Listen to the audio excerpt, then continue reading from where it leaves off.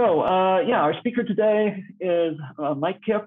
He got a bachelor's degree in biology at the University of Notre Dame, and then went on to be a graduate research and SF graduate research fellow at the University of Washington. He got his PhD there in 2019 in Earth and Space Sciences and Astrobiology. From there, he moved to his current appointment at Caltech, where he is an Agron Institute Geobiology postdoctoral fellow. And let's see, Mike's work really kind of focuses on reconstructing the coevolution of life and the environment over multiple timescales, looking at Earth's history. And he uses a variety of geochemical techniques and modeling to do that. He's interested in and has studied the redox history of the ocean and atmosphere system kind of through early Earth history, Precambrian. But interestingly, he's taken that kind of, a lot of people are focusing on, how oxygen levels changed in early Earth history. His focus has been on that, but then also on that that's coupled to kind of the evolution of major nutrient cycles, carbon cycle, nitrogen cycle in particular, and also phosphorus over kind of a range of timescales. It's focused on early Earth history. And more recently, his work at Caltech is focusing on glacial interglacial cycles using uranium isotope proxies for redox conditions in the ocean to try to better understand, again, coupling of oxygen and biogeochemical cycling through those events. Throughout all, he's been involved in a variety of kind of outreach efforts, including work during his time at UW with the Robinson Center for Young Scholars, and then more recently, Caltech Center for Teaching, Learning, and Outreach. In both cases, trying to develop curricular materials that expose a broad range of students in the local communities to Earth science concepts kind of earlier than they would otherwise. So with that, I'll turn it over to Michael, and just say that we're happy to have you here and excited to hear your talk. Awesome. Well, yeah, thank you, Gabe, for the intro. And thanks to all of you for tuning in as well. Yeah, it's been a pleasure to get to chat with some folks in the department today. So I'm going to try to share with you sort of a cross-section of some of the projects I work on, and specifically talk about my approach to this field I like to call paleobiogeochemistry, or Earth system evolution. And here on my title slide, I'm sort of depicting my way of envisioning sort of the workflow of a paleobiogeochemist. And what I just want to highlight here is that we, like many in the geosciences, at different points in time, we kind of wear different hats. So sometimes we're geologists and we're going out and we're collecting samples. And sometimes we're doing chemistry in the lab, we're purifying elements that we care about. We make these careful analyses, and we work hard to put our data in a rigorous statistical framework. And if you go to talks by us, Earth system evolution folks, we often focus on these quantitative interpretations, or maybe on some method developments with the chemistry or analysis. But today what I'd like to do is focus a bit more on this first step in the process. And specifically, I'd like to demonstrate that regardless of whether you're making careful measurements or doing a rigorous quantitative treatment of your data, if you pick the wrong sample archive, then from the outset, you could undermine your ability to draw precise or even accurate conclusions about Earth's evolution. So the way I'm going to do that is first open the talk by motivating this work a bit more, discussing what my research interests are, and then use an analogy that I hope will illustrate the take-home message of today's talk. And then I'll move into two vignettes about work that I've done in very different contexts, so some recent and some ongoing. The first being in looking at terrestrial environments and the cycling of nitrogen, the essential nutrient in plant systems. And then the second one looking at trace element cycling in the ocean and how it can inform our understanding of oxygen levels in the past. And so let's dive right in.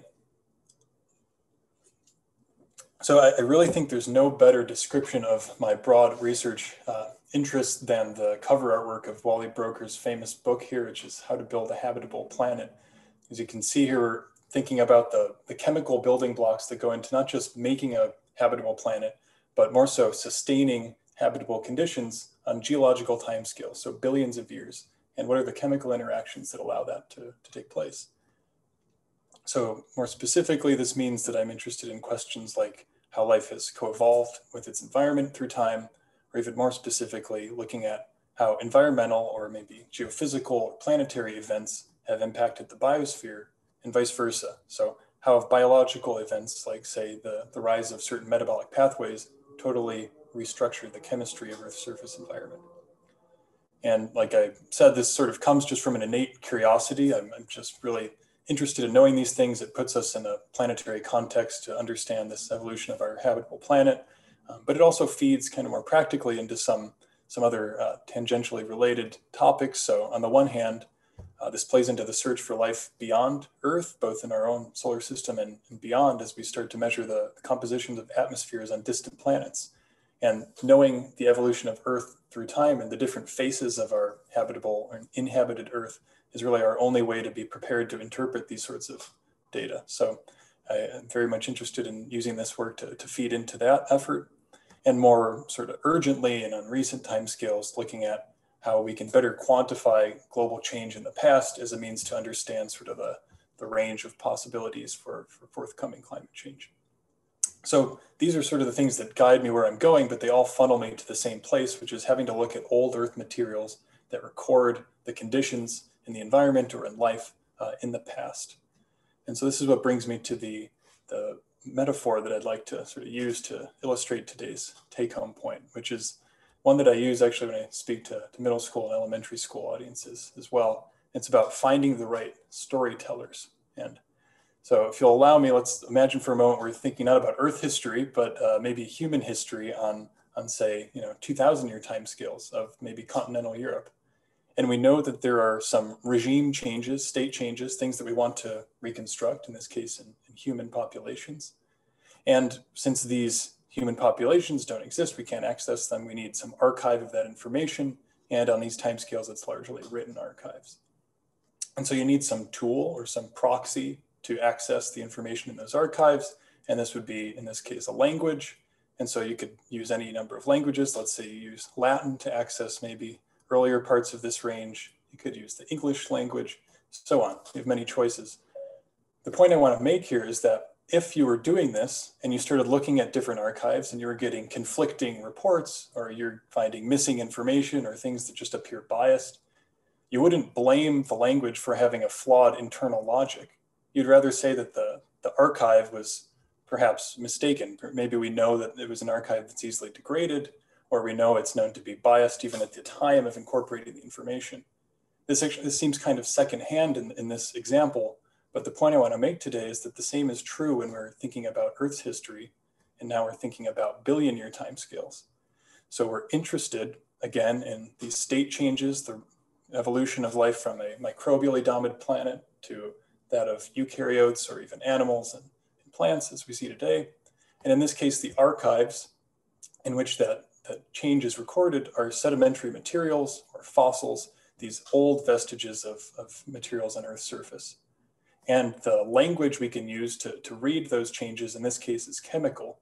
So we have at our disposal the whole periodic table, and not just elemental concentrations, but as geoscientists, we've actually gotten very creative at using the natural variability and stable isotopes of these many elements to track reaction pathways and the provenance of different materials.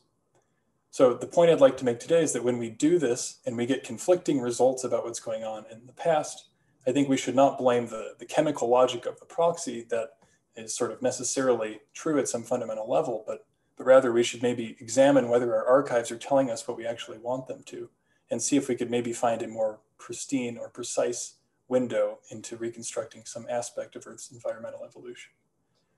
So that's what I hope to illustrate today, but I'd like to be able to show rather than tell that to you. And so I'll do this with these sort of two case studies.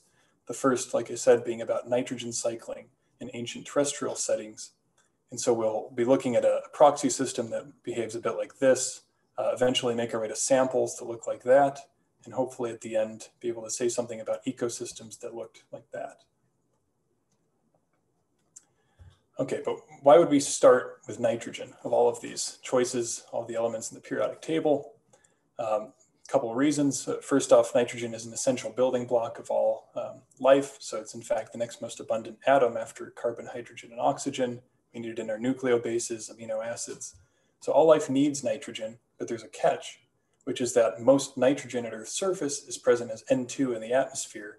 And this N2 can only be fixed or accessed, harnessed into biological form by a subset of prokaryotes, so bacteria and archaea, a subset of them that is capable of doing this. And basically the rest of the biosphere then depends on this supply of nitrogen. And not in all environments is that supply coming in all that rapidly. So this is all just to say that access to nitrogen, or the flow of nitrogen into ecosystems, can regulate total ecosystem productivity. We know this is true in the ocean. We know it's true on land. And so that's one reason to care about it as an essential nutrient. But there's another aspect of its chemistry that we need to focus on today, which is that nitrogen is also redox sensitive, meaning the dissolved species of nitrogen that will dominate in aqueous environments is a function of redox conditions, or in the sake of the ocean, we could think of ocean waters that have a lot of dissolved oxygen. In that case, nitrate would be the dominant ion, whereas anoxic or reducing conditions would have ammonium be favored. And this means that we can use nitrogen to track these redox conditions, or say oxygen availability, not just across the modern environment, but perhaps throughout Earth's evolution. So we have reason to care about nitrogen. And like I said, we don't just use nitrogen abundance, but we actually leverage variability in the different stable isotopes of nitrogen to track this. So the way we're going to refer to this throughout the talk will be in this delta notation. So our delta 15N here is referring to the 15 to 14N ratio of a given sample relative to some standard, the standard in this case being air, the atmospheric N2 that is globally homogeneous. And then we subtract by 1 and multiply by 1,000. So that means that these are relative differences in the parts per thousand we'll be discussing. And I'll take a minute here to just discuss how we think this proxy behaves and what it can actually tell us about nitrogen cycling or redox conditions in the environment. So I'll start by doing so in the case of the ocean, but we'll see in a minute it's not all that different on land. We have nitrogen starting in the atmosphere. It exists in abundance as N2, and this can dissolve into the ocean. And this N2 then is accessible to those organisms that can do nitrogen fixation, like I mentioned, these bacteria and archaea. In the ocean, this is dominantly cyanobacteria amongst the dominant primary producers. They can fix N2 into their biomass. And over here, I'll be tallying the isotopic effects of these different reactions. We see that nitrogen fixation by these cyanobacteria tends to have a very small effect. So this is 0 to 2 parts per thousand. So it typically looks, this nitrogen has a very similar 15 to 14N ratio as the N2 from the atmosphere. But it can meet one of two fates after these organisms die. That nitrogen, it can either settle with biomass to sediment, but this is actually the vast minority of nitrogen, and the rest will be recycled or remineralized, so released from that biomass. And this can happen in sediment pore waters, where actually it can be captured by clay minerals, or it can happen in the water column. And note that, again, this recycling process or remineralization tends to have rather small isotopic consequences, less than a couple parts per thousand.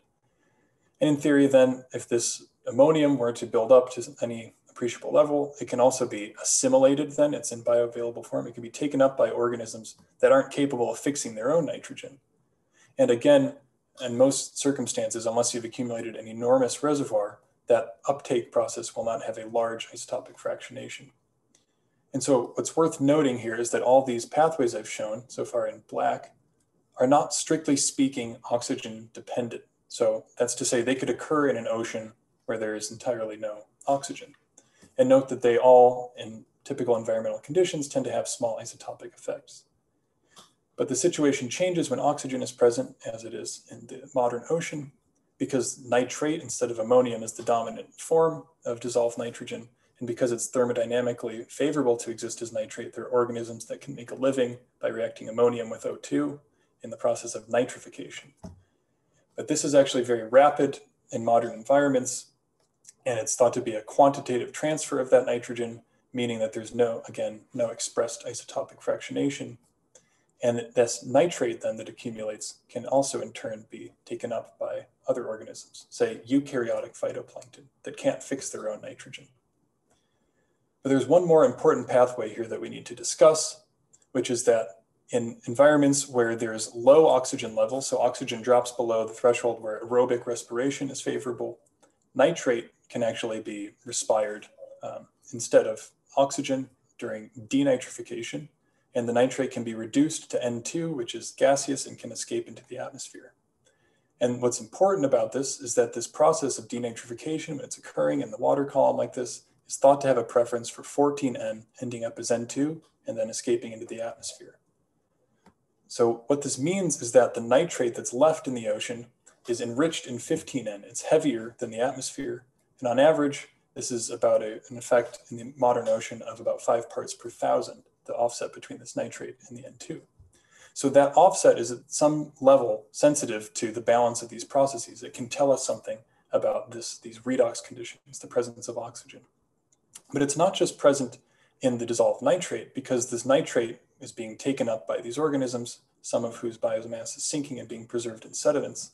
And so what paleoceanographers do, or paleobiogeochemists, is go out to old sediments or sedimentary rocks, and they measure the delta 15N value of the whole sediment as a proxy for what's going on here. And it's worth noting at this point that that bulk sediment value then is comprised of whatever is in that organic material, which could come from the nitrogen fixing organisms or from those that assimilated nitrate, as well as any nitrogen that was accumulated in clay minerals. So it's a hodgepodge of things, but at first order, we think it's telling us something about what's going on in the ocean.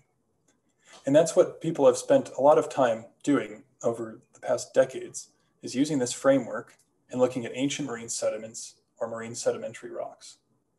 And so what I'm going to show here is a compilation of a lot of that data across most of Earth's history. So we're looking here at 3.5 billion years of Earth history, and these are marginal marine siliciclastic sedimentary rocks. So largely shales, fairly rich in organic matter. And what you see is that we're comparing this to the history of atmospheric oxygen levels reconstructed in this review paper from some years ago based on a variety of proxy evidence, but strictly speaking, not the nitrogen data. And we see that there's a first order agreement where the rise of nitrogen isotope ratios in these bulk sedimentary rocks to these positive values that perhaps indicate some amount of this aerobic and anaerobic or oxic to suboxic nitrogen cycling occurs in tandem with the beginning and the prelude to the great oxidation event, the initial rise of oxygen in Earth's surface environment. We see that these values are sustained, they may be dropped to intermediate values, and they perhaps rise to near modern values in the second rise of oxygen. So maybe at a first order level, this does work, but if we try to quantify this more explicitly, we start to see just how imprecise it actually is. And so what I'm showing here is an output from a box model we made where we took the fluxes we saw on the previous slide, all those different pathways. We took their known isotopic fractionations, so the known effects. And we said, okay, let's think now about as a function of a meaningful variable. So the fraction of the surface ocean that is conducive to that denitrification or that is suboxic, so below a certain dissolved O2 threshold. We know what that value is today, and we know what the delta 15N of sediments is today on average. And you can then get a model that tells you, globally averaged at least, how those are related. But let's say that we went out in practice, we actually measured a 2 billion year old shale at +5 for delta 15N. And then we wanted to do the inversion and go from the delta 15N to this parameter. We see that the data then would be consistent with potentially less than modern suboxia or an order of magnitude greater. And this is not even the full scope of the uncertainty because this is a global average in this plot. And we know that there's variability in the modern ocean around the global average. So this is all to say that maybe we're getting some first order information from this record, but these insights into past nitrogen cycling from these bulk marine sediments are imprecise. A lot of this has to do with that mixing of different components that you cannot deconvolve after the fact. Okay, so that's true in the ocean, but what about in terrestrial environments? So the equivalent place to look would be soils. So these are the sediments collecting the falling detritus and organic matter from biological activity on land. And people have measured delta 15N in soils worldwide. This is a figure just from an older paper now. And it's a small scale here, but from the colder to warmer colors, we're looking at more than 10 per mil, 10 parts per thousand variability. So we know there's variability in this value, and it actually correlates with some climatological parameters like mean annual temperature, precipitation, things that are some way related to that loss of fractionated nitrogen, largely through that denitrification flux, amongst other pathways. But again, for sake of argument, let's say we go out and we wanted to measure a paleosol, an old soil, and again, we get a value of +5 per mil, and we wanted to say something about past environmental conditions. We see that this is a very non-unique system. So those data are consistent with a wide range of values. So my point of all of this is that we're maybe able to get some first-order information out of these archives, but maybe there's also a more precise archive out there that'll give us cleaner insights into nitrogen cycling and allow us to answer targeted. And this is what brings me to thinking about foliage. Because if you go out in the modern environment, we've known for a long time, and people have spent quite a bit of time going out to different plants. You can take as many leaf samples as you want. You can go at the leaf to plant to species scale, all the way up to ecosystem scale, study nitrogen cycling in high precision. And in theory, we could do something to that effect in fossil deposits. So it's admittedly much rarer to find carbonaceous compression fossils compared to modern foliage, but over centuries now, people have amassed collections of these. They're stored in museums, curated. We know a fair bit about the context. In theory, we can do the same sort of analysis. But what might we hope to learn by doing so? So what I'm showing here is a modified version of that marine nitrogen cycle figure, but now we're considering terrestrial environments. You'll note these are the same fluxes with their same isotopic consequences. We have this gaseous loss due to denitrification being amongst the dominant fractionating pathways. And as we saw on the previous slide, there's isotopic variability in soil nitrogen worldwide, and that's reflected then in foliage as well, which we're seeing here in this histogram, which is a histogram of delta 15N values in more than 11,000 leaves measured worldwide. This is from a large database. You'll see there's more than 40 parts per thousand variability, although most of the data are within maybe several per mil, several parts per thousand of the atmospheric value. So there's a lot of noise perhaps there. There's a lot of variability. But what's interesting is that there are plants that are an exception to this rule. And those are plants that have forged symbioses with nitrogen-fixing bacteria. And these bacteria often live in modified root structures, and what they do is fix nitrogen from atmospheric N2 into bioavailable form that they supply directly to the plants.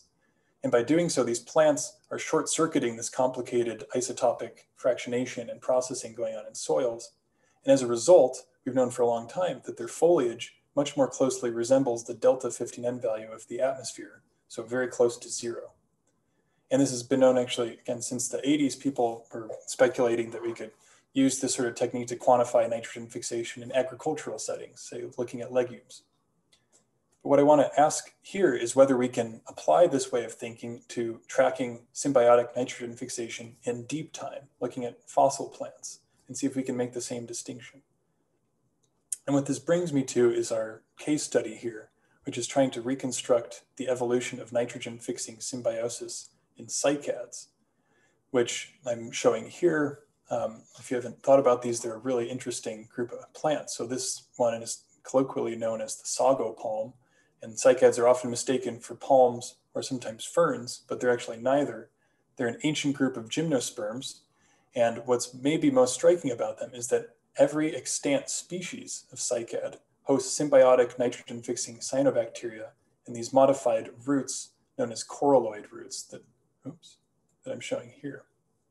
And you can see in this cross-section, here's this dark band of the active zone of cyanobacterial nitrogen fixation. So the fact that all of these cycads that we see today have these nitrogen-fixing symbionts would seem to suggest that this is an ancestral trait to the cycads. That's the most parsimonious explanation for that distribution in the clade. But it gets a little more complicated because the cycads actually have a very long evolutionary history. They're known from as long ago as the Paleozoic, so more than 250 million years ago. And despite that long history, recent phylogenetic work has suggested that all extant cycad species, or most species that we see today, actually originated or diversified as recently as the Miocene, so in the last 20 million years. And what this suggests then is that these long branches perhaps reflect a prevalence of extinction in shaping the the history of cycads through time. And this is in fact consistent with what we know from the fossil record, which is that they were abundant during the Mesozoic, and many of these taxa went extinct. So this raises an interesting conundrum. On the one hand, the fact that all cycads today have nitrogen-fixing symbionts seems to suggest that this is ancestral. But on the other hand, it seems that something very recently has shaped the history of cycads. And so maybe this is a recently developed strategy of them, and it reflects environmental or ecological changes more recent time. So we wanted to test this with our nitrogen isotope proxy. And the first step in doing so was making sure that this actually works in the modern system just the way that we think it should. And so what you're seeing here is the distribution of cycads that are extant.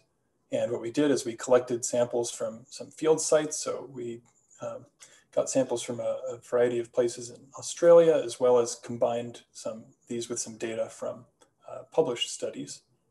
And we wanted to compare the foliage of cycads to that of other plants growing in their midst, like this eucalyptus tree in the background, to see if they indeed have resolvable delta 15N signatures. And what we found was encouraging. So in every site from which we have modern cycad delta 15N data, the cycads have delta 15N values that are close to this atmospheric value of 0 within a couple parts per thousand, so as we'd expect. And other plants growing in their midst are much more isotopically variable, or in some sites actually isotopically variable and offset from the atmospheric value. And so this is telling us these plants are pulling nitrogen from these soil pools, whereas cycads are likely getting it from their symbionts. So this is great because what it means is, like we'd hoped, we can use delta 15N and cycads and comparing them to other plants in the same habitat to see if we find evidence for or absence of nitrogen fixation. And then the task was just to go out to look at all of these fossil cycads we could get our hands on and reconstruct this history through time. That's where things got a little more complicated, because it's one thing to measure nitrogen isotopes in modern foliage, but in fossil foliage, it's a whole other ballgame. It's hard to find specimens that have enough preserved material, let alone with curators who are willing to let you destroy it irreversibly for analysis. And so over many years of method development and wrestling with curators at different museums and really just a lot of help from some great paleobotanists, plus a little field work of our own, we finally amassed a large sample set to test this question. And so I'm showing some examples of what these specimens look like here, where we really tried to focus on the best preserved samples we could find, where you can isolate the organic material from its background matrix. And here's just an example of me saying my last words to a 200 million year old cycad leaf before stuffing it into tin cups to be returned to N2 and CO2 molecules. So I'll just dive right into the data because we found some really interesting stuff. To begin with, so just up the road really from University of Washington, in the Eocene Chuckanut formations, this is about 50 million years ago that it was deposited, we found that the foliage of cycads was very close to that of the range of living cycads and close to the atmospheric value of 0 per mil. Whereas when we looked at other plants in the same habitat, we saw that they were isotopically enriched on average by more than 2 parts per thousand relative to the atmosphere. And it's also worth noting that the carbon to nitrogen ratio in these different groups was not statistically distinguishable, which is one piece of evidence that maybe hints that this is not an artifact of differential preservation, but they've likely not undergone very different degradational histories.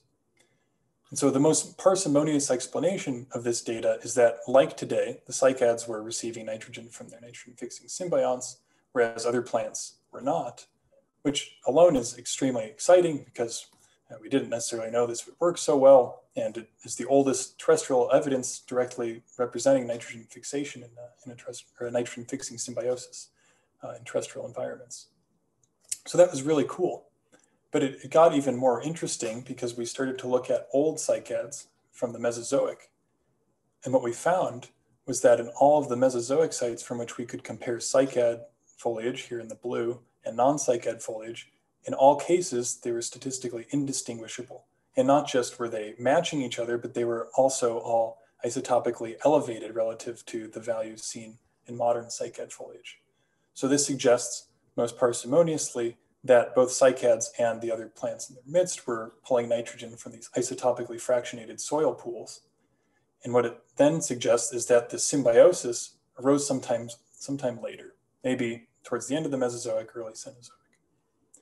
So this led us to consider what could have possibly been driving this shift in ecological strategy. And we can't quite answer that question, but it's interesting to think about these possibilities. And so what I'm going to do is cast these data now in a phylogenetic context. And this is kind of a lot going on here, but to walk through it here on the top, what we're seeing are all not just extant cycad species, but also, genera, but also extinct cycad genera, known only from the fossil record. So the extant genera go to time 0 here, but the way they're all related here phylogenetically is through a morphological trait matrix, and several of these have been published lately. We're using the most recent, and it's worth noting that our conclusions at this point don't change if we were to shift between any of the recently published trees. So what we're showing plotted on top of this tree is the presence or absence of delta 15N evidence for nitrogen fixation. So in the white symbols, we see active evidence of nitrogen fixation, which occurs in all extant species, as well as 50 million years ago in the genus Dione from the Chuckanut Formation. But in all these other samples that we had analyzed, we do not see active evidence of nitrogen fixation. And what this tells us is sort of two things. On the one hand, it suggests that the symbiosis is not ancestral, as would have been the default assumption based on this universal distribution we see today.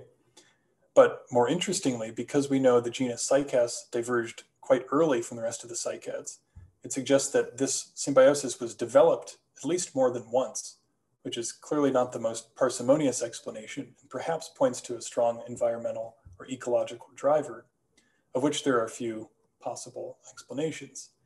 So I'll just consider a few of those here. One is that we know through the end of the Mesozoic, so here across the Cretaceous I'm showing, that angiosperms came to displace gymnosperms in terrestrial flora. And so this compilation is from an older paper looking at percent species per fossil flora. You see angiosperms coming to dominate at the expense of gymnosperms like the cycads. So perhaps this forced cycads into conditions where they could only compete when they had this competitive advantage of nitrogen fixing symbionts. But on the other hand, we also know there was environmental change throughout the Cenozoic. So there's pronounced cooling through the Cenozoic, and eventually in the Miocene, an aridification and enhanced seasonality that is known to have triggered diversification in other arid, semi-arid tolerant species like succulents, and in fact lines up with the inferred phylogenetic reconstruction of recent cycad diversification. And so maybe that played a role in serving as a bottleneck towards all cycads today, thriving based on this symbiosis. And these are things we could potentially test with future analyses of the few existing late Cenozoic cycad fossil deposits.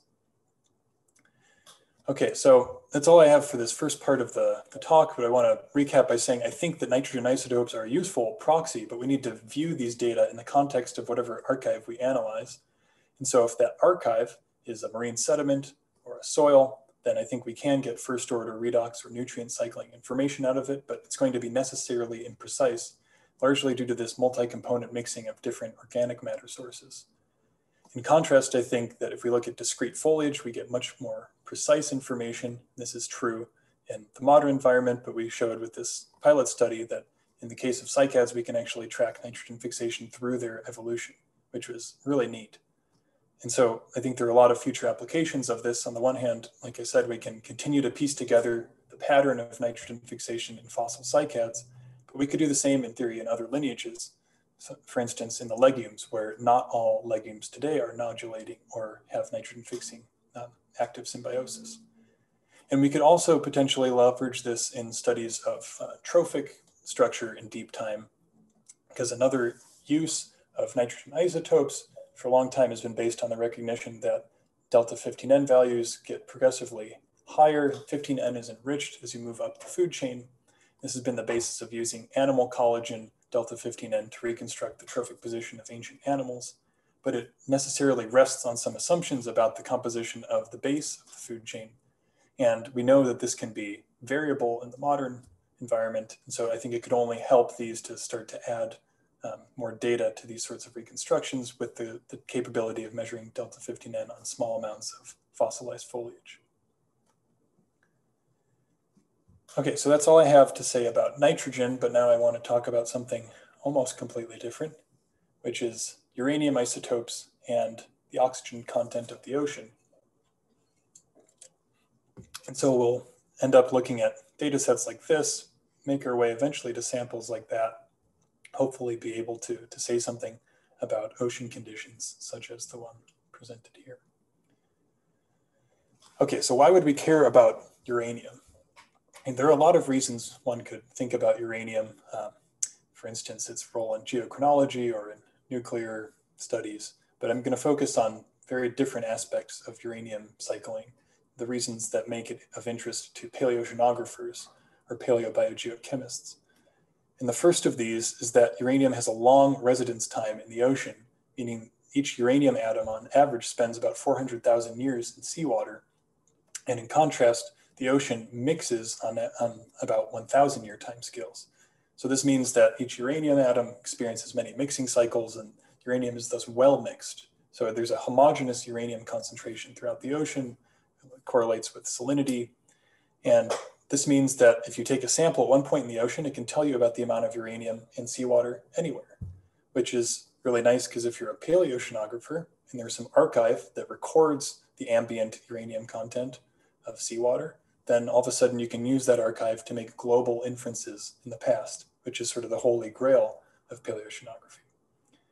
But it's not just that it has a long residence time, it is also the fact that, like nitrogen, uranium has a redox sensitive behavior. So it's soluble in its 6+ valence state in surface environments. But when uranium becomes reduced to 4+, which is insoluble, it can be removed into sediments. We know this happens in anoxic sediments throughout the modern ocean. And this is an efficient sink of uranium from the ocean. So what that means is that the total amount of uranium removal from the ocean scales to some extent with the amount of the seafloor that is anoxic. So if more of the seafloor is anoxic, you'll remove it more efficiently. This will be reflected in the amount of uranium that's in the ocean. And so you can, in theory, use some archive of past uranium to deduce the amount of anoxia that is in the seafloor. But again, it's not just uranium concentrations we use to get at this. We use uranium isotopes. And in this case, we're not talking about the radioactive decay of uranium isotopes, but we're going to look at their mass-dependent behavior. So we're going to normalize them in a way where we don't need to worry about the decay through time. And we're going to, again, use a delta notation here. We'll be thinking about the isotopes 238 and 235 with respect to a standard, which in this case is less environmentally meaningful. Okay, so how do we think this proxy works? There's been quite a bit of work done in the last decade and a half to piece together the uranium isotope mass balance of the surface environment. And this is sort of summarizing what we think we know about this. So we've measured the composition of uranium in continental materials and in rivers that are draining the continents, bringing uranium into seawater. We've measured the composition of uranium in seawater, and then measured it in its removal in different sinks. So including this anoxic sediment sink that I mentioned, which typically has an isotopic preference for 238 relative to 235 of about 0.6 parts per thousand. And then into many other sinks here that in some are thought to have a negligible net isotopic fractionation, but we'll come back to that. This includes suboxic or oxic sediments and carbonates. So what paleoceanographers like to do is start by making it even simpler. So we remove some of the things that we don't understand as well, and then you cast everything in an isotope mass balance expression as it's done here. So we're tracking the flux in and then out in these two sinks, the amount of uranium in seawater, this N term, and then the isotopic fractionation associated with each pathway. And what you can do then with this sort of framework is make a plot like the following one, where you can cast the delta 238 value of seawater as a function of the fraction of the seafloor that is anoxic.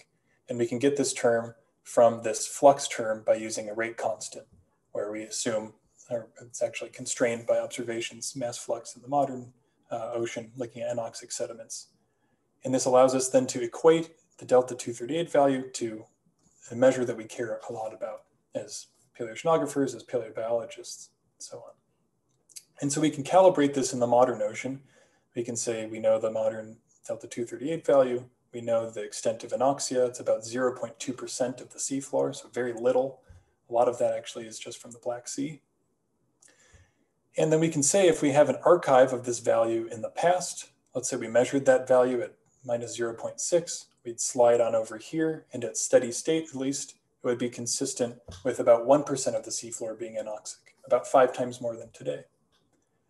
So this has become the basis of a very popular proxy, and people do exactly this using carbonates as that proxy for the seawater composition, because like I said in here, the assumption that's based on some data is that carbonates are recording without fractionation the seawater value when they precipitate from seawater. There's uranium that gets incorporated into them with no isotopic fractionation. So you can go to old carbonates, of which there are many in the geologic record. You can do this inversion and you get this parameter. And you can look at that through extinction events, ocean anoxic events, the rise of animals, you name it. And people have done just that. In fact, have gone sort of crazy doing it. This is a screenshot of not even just, so this is the last 3 years, I think not every single paper that has used that framework. And actually at this rate, we're going to be reading a new paper almost every week if we keep it up using this exact framework. So this is my way of saying we should maybe ask a question of how quantitatively robust these reconstructions are. And so what I'm going to revisit here is the extent to which these carbonates actually record that seawater value. Like I said before, it's known that when carbonates precipitate from seawater, they don't do so with an isotopic fractionation. But if you go look at recent carbonate sediments, so this is the modern analog of what we're measuring in the geologic record when we look at old carbonate sediments. And these are data from drill cores through Bahamas sediments. And you measure the delta 238 values on the x-axis here, and you see that compared to the seawater value, which is this vertical gray band, they are typically very much isotopically fractionated, and it's variable, but on average about 0.2 per mil heavier than seawater. And not just that, but they actually tend to have more uranium in them than you would expect from carbonates precipitating directly from seawater, which is this horizontal band. And so what it suggests is that uranium is being incorporated in late stage burial, and it's isotopically fractionated, this uranium that's added. So this is a problem because our assumption then is invalid. These are not a direct proxy for seawater. And this is from a recent paper, but there has been some hint of this for a while. And so authors in the literature have taken sort of one of two approaches. Either they make the assumption that there's no isotopic fractionation in their archive, and then they do that F-anoxic, that seafloor anoxia calculation accordingly. Or sometimes a uniform offset is assumed, usually about 0.3 per mil. And all the data are uniformly corrected, and then the value is calculated.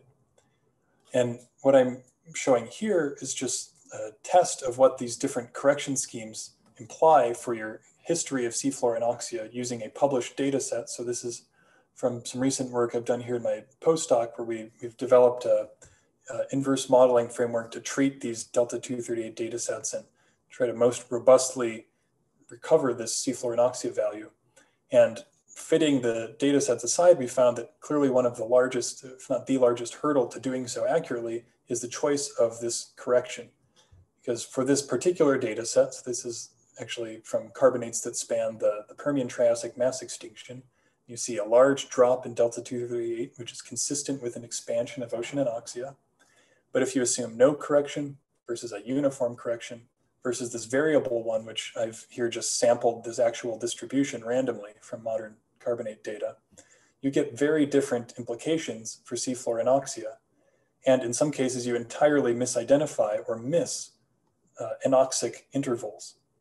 And the problem is that after the fact, we have no way of knowing which of these correction schemes is most accurate. And so this is just a necessary limit on the precision and accuracy of these delta 238 based reconstructions of seafloor anoxia if you're going to be using these bulk carbonate sediments, because we know they're prone to this sort of diagenetic alteration. So, of course, then in theme with the talk, my hunch is that there must be better archives out there that are not subject to this sort of post-burial alteration.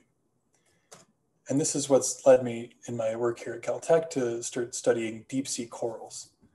And what I'm showing you here is an individual of the species Desmophyllum dianthus. This is a modern individual from the Tasmanian seamounts. And these have been studied by oceanographers, paleoceanographers for quite a long time. Here's a schematic of the same thing we're looking at. What you can do is sample individual septa, is shown here. So pull out, we know a lot about the life history of these. They have these growth bands. You can subsample a septum, sample multiple septa.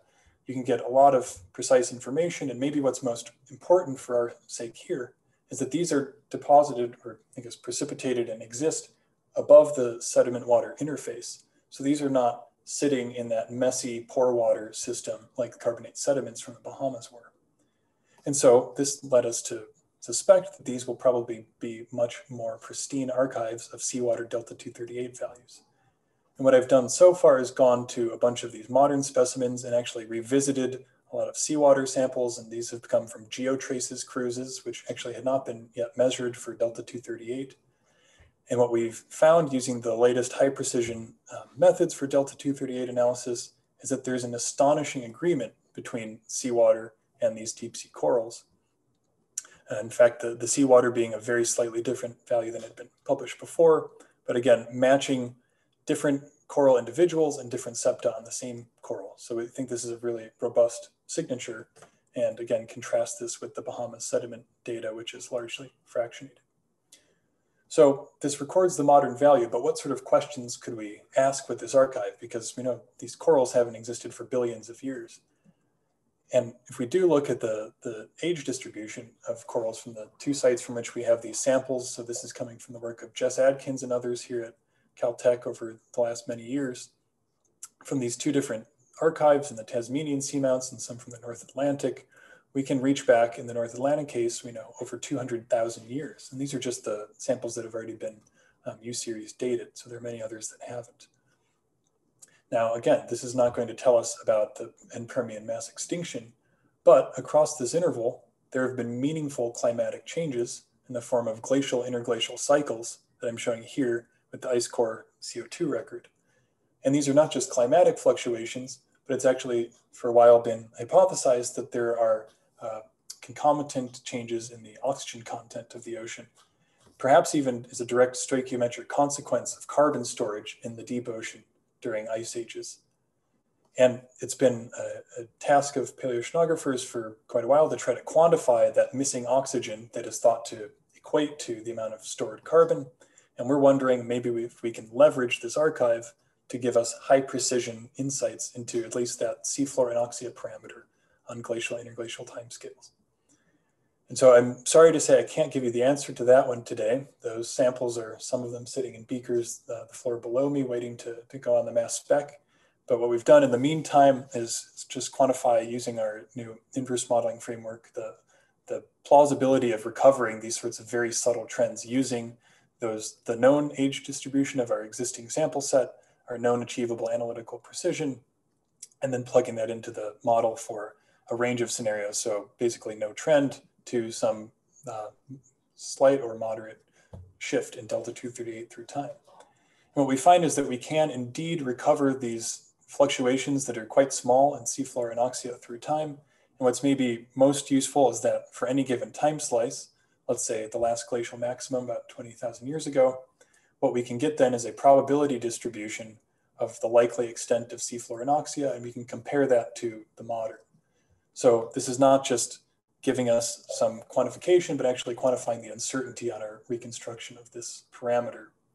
And so I guess all I can say on that front is stay tuned. I hope that these data will come out smoothly in the spring and summer as we continue to work on this. So to wrap up that second part of the talk, I again think that uranium isotopes are a powerful proxy for oxygen levels in the ocean through time, but we again need to be careful both in how we quantify our interpretations and how we select samples for these studies. So I didn't have enough time to go into great depth about this new modeling approach, but I think by using this, we can not just get the full quantitative power of this proxy, but we can also quantify the remaining uncertainty, which is about as good as we can do, I guess, in these sorts of studies. And what's better, though, is if we can find archives that also circumvent the very largest source of uncertainty, which is that diagenetic offset, this offset that arises during late burial. And in the case of the deep sea corals, this is very promising so far, and I think it will tell us something meaningful about Pleistocene redox fluctuations, which of course do not only tell us about glacial interglacial cycles, but they might also hold implications for the possible extent of ocean deoxygenation as we continue to add CO2 to the atmosphere. At this point, well in excess of the change in CO2 from the last glacial maximum to the Holocene.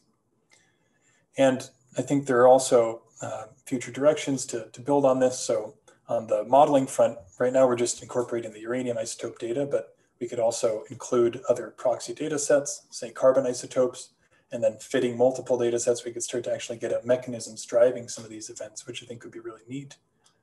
And we can also start to target other biological archives of Delta-238, and some that actually reach back longer into the past. And we've had some luck starting to do that here in Caltech as well. So to wrap all of this up, I hope that in these two case studies, I've shown that in these paleoenvironmental studies, your inferences are just going to be as precise as the proxy or the archive allows them to be. And understandably, early work with a lot of these isotopic tracers was focusing on ubiquitous lithologies, so shales, carbonate sediments, things from which we can get a lot of material, easily accessible, easy to measure. But these are necessarily imprecise because there's these mixing pots of material. And I think the way forward in large part is going to focus on targeted archives with a more clear provenance and perhaps even less complicated alteration history. So my parting words then are just that if you're in the business of trying to reconstruct past environmental conditions and using any of these proxies, and it's not quite giving you sensical information, don't blame the chemical logic of the proxy, but perhaps consider whether there's an archive that actually tells the story you want to be told. So with that, I'll finally wrap up. I have a lot of folks to thank from Washington, from Caltech, and beyond, other collaborators, a lot of groups that have funded this work over the years. And just thanks to all of you again for tuning in. I'm really happy to answer any questions.